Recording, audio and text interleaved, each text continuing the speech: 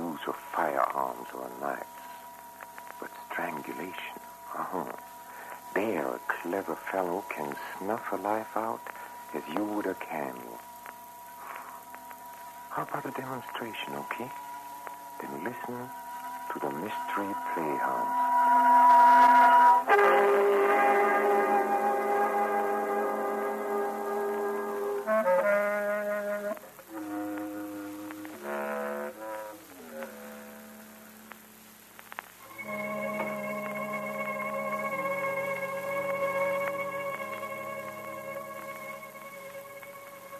And now for tonight's play, Criminal at Large.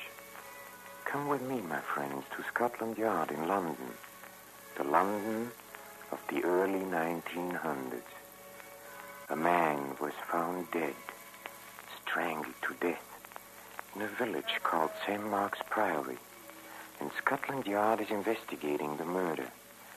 Chief Inspector Tanner is in his office, and he's discussing the situation with his assistant, Sergeant Tutty. Well, Tutty? Well, this bloke what was killed was the chauffeur for Lord Lebanon. His name was William Studd.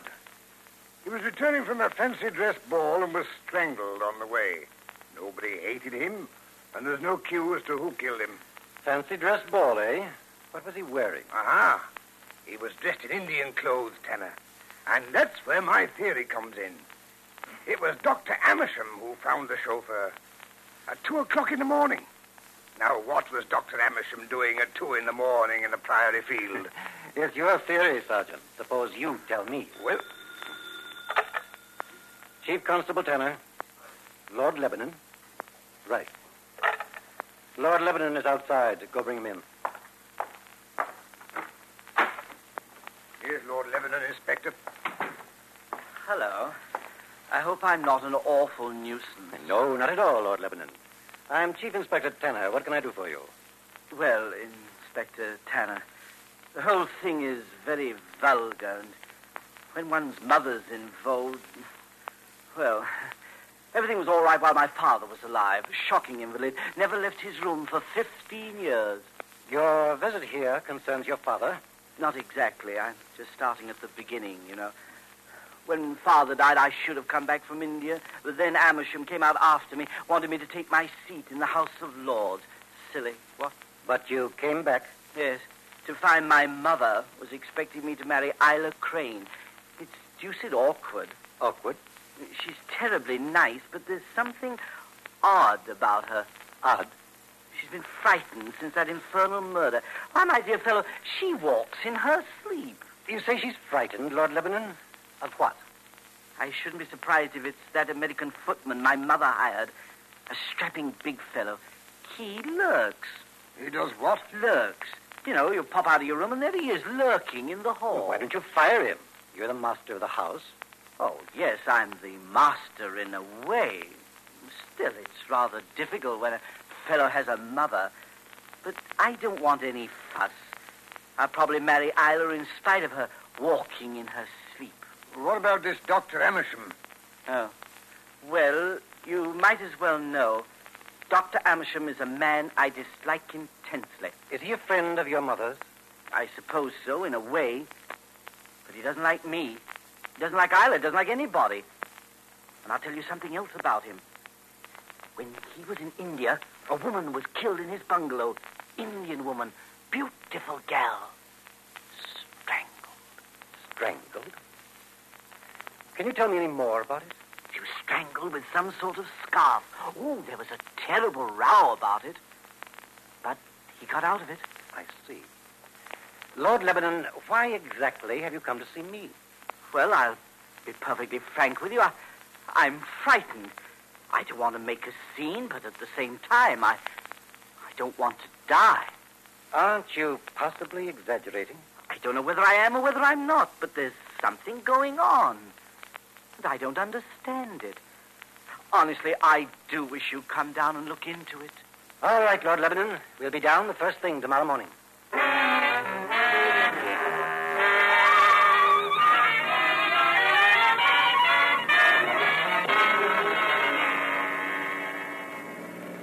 It's a good thing you're taking me with you to Mark's Priory, Tenor. As I always say, you can't go wrong when you've got the coolest head in the yard along with you. Quiet, Toddy. Here we are. Mark's Priory Castle. Can you imagine a lightweight brain like Lord Lebanon having all this and £40,000 a year? Now, if I had that money, You'd spend it all on loose liquor and aged women. We're going in now, Toddy. Mind your manners. Yes, sir? Chief Inspector Tenor and Sergeant Toddy of Scotland Yard. We're here to see Lady Lebanon and the household. Lady Lebanon's in the drawing room. I'll announce you. Wait a minute. You're not the butler. No, sir. Butler's busy just now. I'm the doorman. Footman, eh? Then you must be the American Gilda. Yes, sir? How long have you been here, Gilda? 8 years. I believe you have an account at the London and Provincial Bank, haven't you? Yes, Inspector. Very unusual, isn't it, for a footman to have an account in a London bank? Some of us are very thrifty. So I noticed. But isn't it rather a large balance? 3,000 or 4,000 pounds. I've bought some good stocks now and then. What is your salary here? Pretty good one.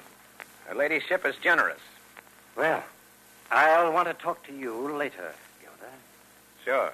Anytime. Now I'll announce you to her ladyship. Never mind. I'll announce myself. Come on, Toddy. That seems to be the drawing room ahead. Lady Lebanon? Yes? I'm Chief Inspector Tanner, Scotland Yard. This is Sergeant Toddy, who was down here 2 days ago.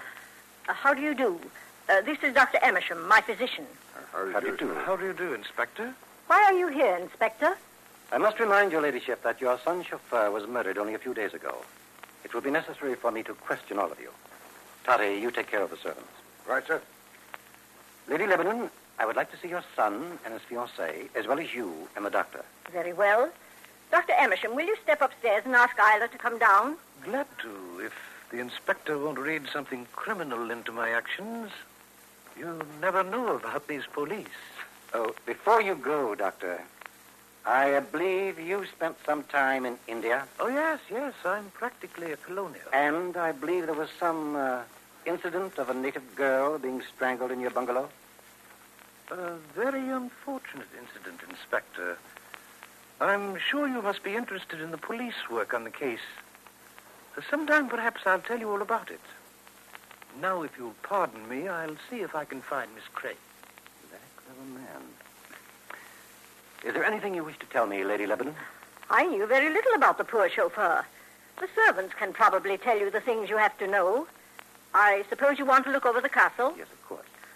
Are you interested in blazonry, Inspector? The coat of arms you see in here represent an eternity. The Lebanon line stands unbroken for 1,200 years. It would be a pity were it to die out. I'm sure it would. How long have you known Dr. Amersham, Lady Lebanon? Many years, since before my husband died. I was aware of that.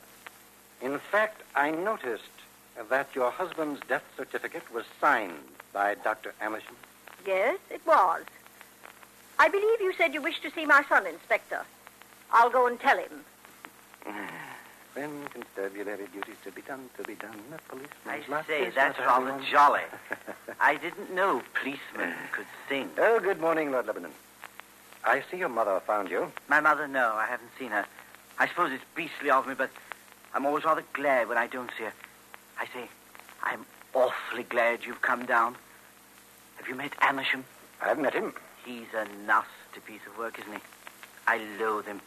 You know, it just occurred to me, this chauffeur chap of ours might have been strangled by a scarf like that Indian gal I told you about. Wouldn't surprise me if you were right. It wouldn't? You know, Inspector, I've always thought I had a talent for that sort of thing, snooping around for clues. You have? Yes, indeed. It would never do, though, I suppose.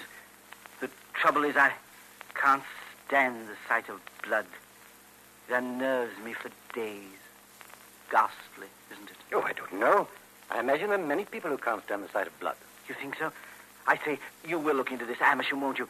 Things are pretty rum around here, and I'm sure that he's at the bottom of it. Willie, what were you saying to the inspector? Nothing, Mother. I'm just remarking that Dr. Amersham is a bounder. Oh, nonsense, Willie. I'll not have you talking that way about Dr. Emersham. Where were you? I was looking everywhere for you. You couldn't have looked very hard. I was in the den all morning. It seems to be taking Dr. Amersham quite a while to bring Miss Crane down. I wonder... He has been a little long, but I'm sure they'll be here any minute. If you ask me... Tyler, what can be the matter? Dashed odd, Gary. We'll see. Come on. Isla, what's the meaning of this nonsense? It's up there on the stairs. And... It's so terrible. Black and contorted. As though he'd been choked to death. Who, Miss Crane?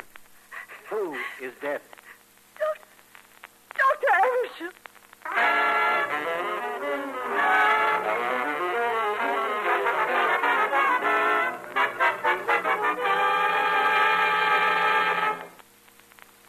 You wanted to see me, Lady Lebanon? Yes, I did, Isla.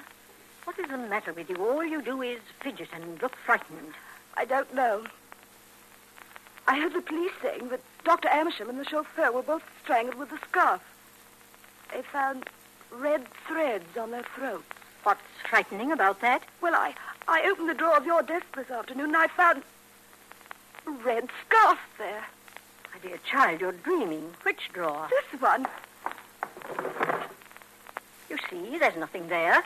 You mustn't let these things get on your nerves the way you do. These things! How can you speak so lightly about it? 2 men are killed here and you act so calmly. I can't go on staying in this awful place. I can't. What you will, Isla, dear. I sent your mother her quarterly check last week and just had a letter from her this morning. She's so happy to be secure after all the hard times she's been through. Oh, don't. Please don't. You know I wouldn't be here today if it weren't for her. If she knew what I'm doing, she'd rather starve than have me go on. Don't be stupid. For heaven's sake, don't be hysterical. I can't stand hysterical women. They have unhealthy children, and you must have healthy children after you're married to Willie. Yes, Gilda? It's a gentleman from Scotland Yard. I've finished showing him over the house, and We want to see you, Lady Lebanon. Oh, have you been through the castle already? Inspector Tanner? Every room except one. The lumber room, my lady. On the first floor. One of the best positions in the house. That's a queer place for a lumber room. We call it the lumber room. It's really a place where I keep a few valuables. Your man has the key? No, I never open that room. Inspector Tanner, I'll tell you the truth. That is the room where my husband died. It hasn't been opened since that day. But I'm sure I've seen it open, Lady Lebanon. You are quite mistaken, Isla. You must be overwrought. Go to your room. Yes, Lady Lebanon. I'm sorry, my lady, but I must insist on the room being open. But why, Inspector? Surely there's nothing there that will interest you. There might be. I'm looking for a collection of silk scarves, and I want to find them before somebody else gets strangled. Ridiculous. I don't think so. Incidentally, we discovered that a scarf, perhaps the one used on Dr. Amersham, was burned this afternoon in a stove in the kitchen. Would you know anything about it? If anything has been burned, I haven't the least idea who burned it or what it was. I'm afraid I'm at fault, Inspector. I found some odd bits of silk on the carpet and burned them. Why, of course, Gilda. I was cutting out a doll's dress for the village bazaar. Doll dresses. Look, Chief, just give me a few minutes. Not now, Toddy, not now. Lady Lebanon, it strikes me that you're not very anxious to have the murder of your friend cleared up. Dr. Amersham was not a friend of mine. So the fact that he was murdered within a few yards of this room really doesn't matter? Aren't you being rather insolent, Inspector Tanner? I suppose I am. But your own attitude is rather peculiar. If he wasn't a friend of yours, what was he doing here? He came to see me as a doctor. At your request? No, he just dropped in. So early in the morning, an odd hour for dropping in? I had a touch of neuritis in my arm. Oh, yes, neuritis. But you didn't send for him? No. He just guessed that you had neuritis and dropped in. Very convenient type of doctor to have. I'm not interested in your conclusions, Inspector Tanner. You will be in some of them. And Lady Lebanon, I intend to see that room, which you choose to call the lumber room. If not voluntarily, then with a court order. This is an outrage. No magistrate in this county would grant it. Then I'll go to the Home Secretary. You won't be able to reach him until tomorrow, Chief. So, my home will belong to me until tomorrow, at least? Maybe. You don't seem to realize, or want to, that there's a murderer around. I know the identity of the murderer, Lady Lebanon, but I haven't got the proof. It may be in that room you refuse to open. Impossible. Not so impossible. Sergeant Totty and I are staying here this evening. I suggest that you reconsider and give us the key to the lumber room. It may save somebody's life.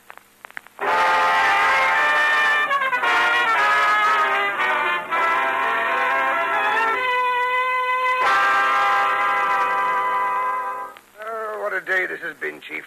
I'm glad the household's getting tucked into their beds. I could do with a bit of sleep myself. We'll go to bed ourselves, Totty, as soon as we're sure that everything's quiet. We can step into the library for a last smoke while we're waiting. Look, Chief. There on the floor. Why, he's got another one. I see her. Miss Crane. Thank heavens he wasn't successful this time, Totty. She's still alive, although she'll have a sore throat for a while. Here's the scarf he did it with, too. I think she's coming around. Hello. I say, what's wrong? What's wrong? Our murderer tried to get Miss Crane. Oh, I say, poor gal. Is she done for? You know, she'll be all right in a moment. No. There, now, Miss Crane. It's Inspector Tanner. You've had a nasty shock, but you're not hurt. My throat. Who did it, Miss Crane? I don't know. I was just standing here, and suddenly a scarf was whipped around my neck. I couldn't see who. I think it's what... It's all right. That's all right, Miss Crane. You tell us the rest tomorrow. Now it's upstairs to bed for you. Best take a sedative. Totty, you help Miss Crane up to her room and get her maid for her. Right, sir. Here, just lean on me, ma'am. Thank you, Inspector. Poor gal. Of course, she is a bit odd, but she doesn't deserve to die that way. Well, thank heavens she didn't die. I'm glad. Don't you think it's about time my line was wiped out, Inspector? Your line? I'm afraid I don't understand you. This sort of thing's been going on for years. Ask my mother. She's got all their dates, all their pedigrees. The Lebanons have always been somewhat off. My father was more than somewhat. He spent 15 years in the old Lord's room, as mad as a hatter. I guess that. But he never strangled anybody. The first time I saw it done was in Pune. A little fellow slipped up behind a big hulking man and... Fascinating. Yes. I tried it on a gal, an Indian gal. She went out like that. Extraordinary, isn't it? Very. I suppose one uses a scarf, like this one. You do understand. I brought back dozens of these scarves from India. I'm not a big fellow, but I'm awfully strong. Feel my arm. It's rather alarming. People never think I have this strength. Even Gilda doesn't guess. Gilda? He's not really a footman, you know. He's sort of... Well, he looks after me. You understand? Yes. That's what I thought. And that room my mother wouldn't show you. Well, it's all padded, you know. Rubber cushions all around the walls. I have to go there when I realize things. You mean when you imagine things? When I realize things, I know what I'm saying. When I'm quite well, I don't realize things. It's only when I get excited that my brain becomes clear. Don't touch me. I just wanted a light for my cigarette. Huh? Oh, I'm awfully sorry. Here. Are you friend or foe? A friend, of course. Now, why were you so unkind to the chauffeur? Stud? Oh, I'm awfully sorry about that. He was such a good fellow. But I'm afraid of Indians. One of them tried to kill me. They were very angry about that gal. I didn't know about this beastly masquerade ball in the village. I thought the chauffeur was an Indian. And Dr. Amersham? I didn't like him. He had my mother under his thumb. He knew about my realizing things, you see, and he blackmailed her. I'll show you something. Swear you won't tell anybody. I swear. Here. It's a gun, loaded. I took it from Gilda's room this evening. It's the first one I've been able to get a hold of since I came back from India. It's very nice. Would you mind not pointing it at me? It might go off. So it might. Sometimes I think I should turn it on myself. Wipe out the whole silly line.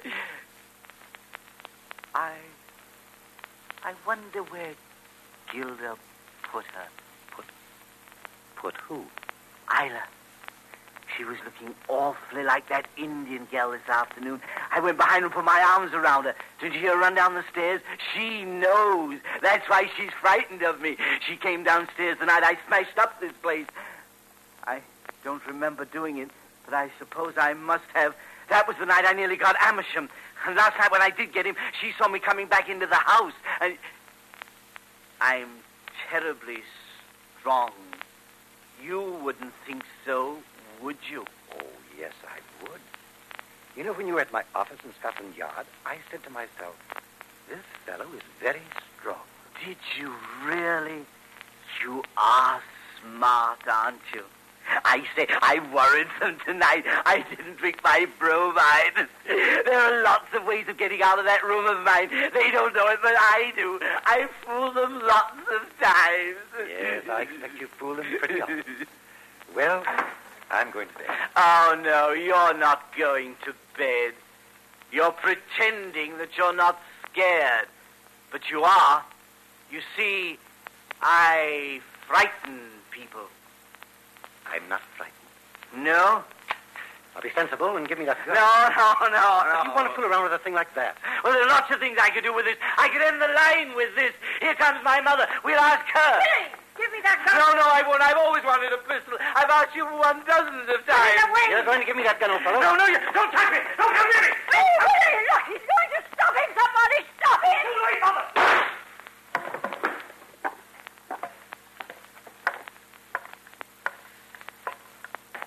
Well, Inspector, He's dead. Poor devil. 10 centuries of Lebanon's, 1,000 years of greatness gone out like a candle in the wind. Toddy. Yes, sir. Get Scotland Yard. Tell them the Lebanon case is closed.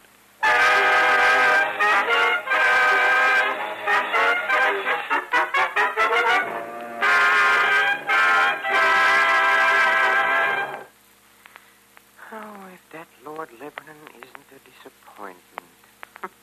After so neatly strangling all those other people, he had to go and spoil a perfect record by shooting himself.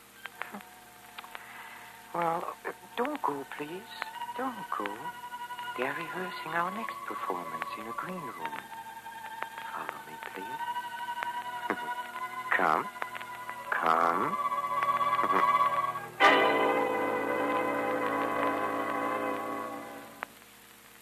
you being sent, young man? Sent? I'm brain delivered. Oh, listen to this. It's murder.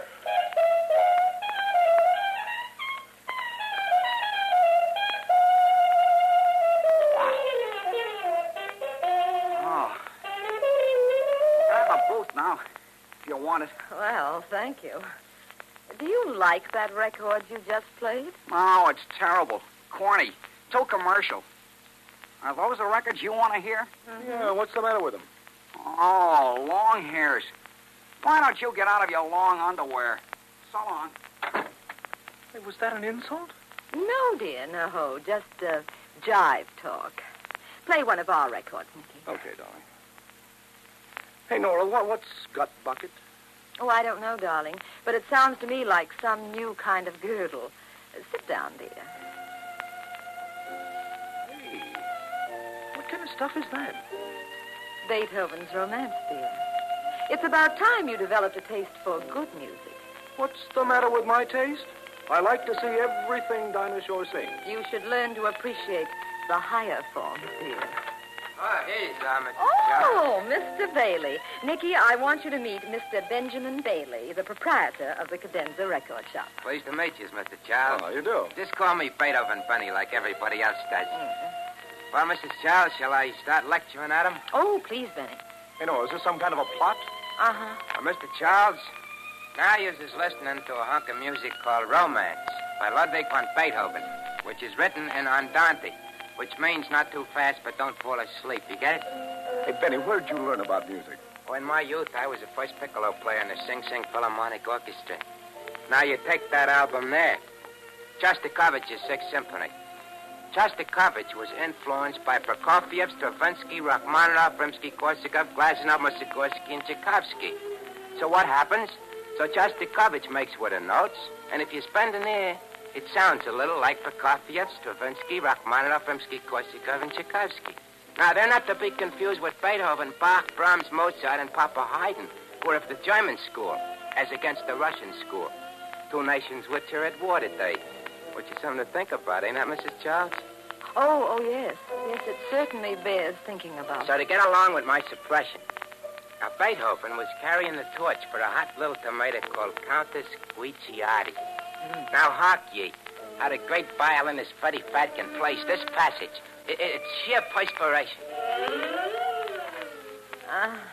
Well, what's the matter with Freddie? Did he run out of perspiration? No, the record stopped. Something messed up this phonograph. Oh, won't it go? No, it's dead. Well, help me push it away from the wall, Benny. Well, what killed it, Nicky? Fradkin's playing? No, baby.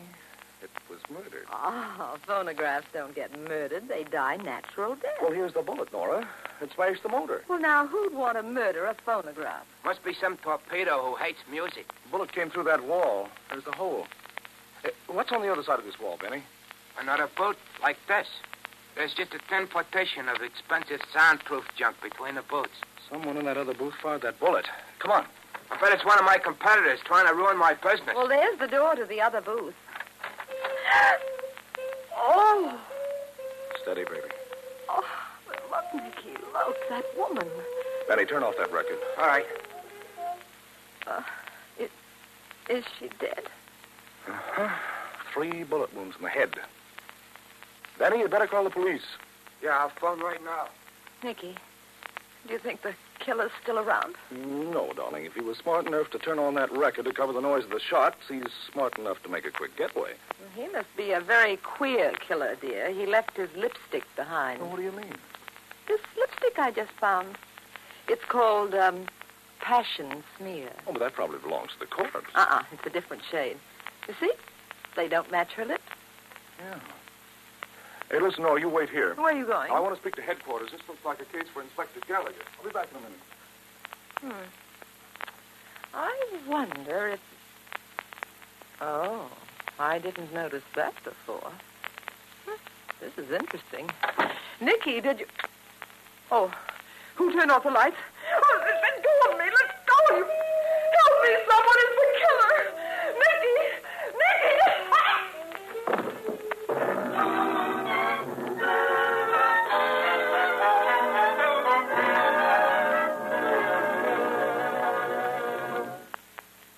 Sounds exciting, doesn't it? Murder in a record shop. Why don't you try to be on hand for our next performance, when we present Nick and Nora Charles in The Adventures of the Thin Man. This is Peter Lorre, closing the doors of the Mystery Playhouse. Good night. Sleep